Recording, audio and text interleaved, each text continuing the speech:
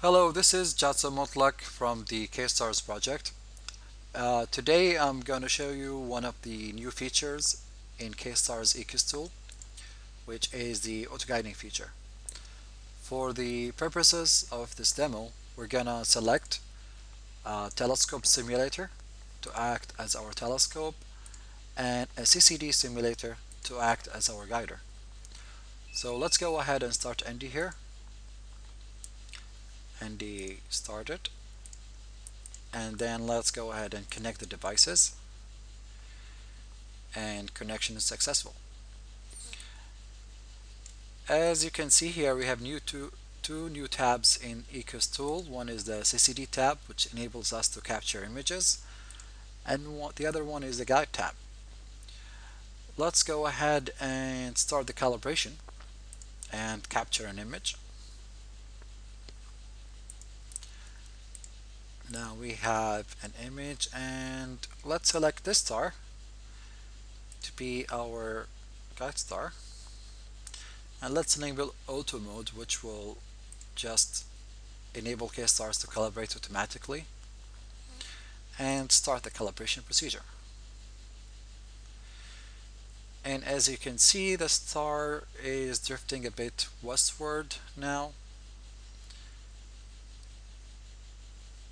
and just in a moment it will reverse direction and go back to its original position. And now we're just doing a one-axis calibration. We can do two-axis calibration as well. So calibration is done, and now we can use the auto guiding feature. So let's go ahead and start the auto guiding,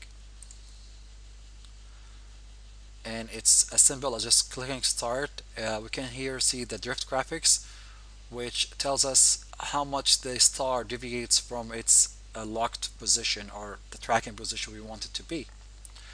Let's go now to the telescope simulator and try to introduce some errors. The one that you might see in your mount due to tracking errors or periodic error in the mount. So let's go and introduce some error, for example, in the west direction. And let's see here. So we see here that it moved a bit west. And you can see here a spike in the drift graphics. And now KStars is bringing it back to its original position. Now let's go ahead and, for example, try another deviation in the, let's go south, for example. So now we're going south, and there we go. It's went up the image, and again KStars is bringing it back to its locked position. So this feature is very important for CCD imaging, especially long exposure CCD imaging. And that's pretty much it. I hope you guys enjoyed this quick demo of KStars auto guiding feature.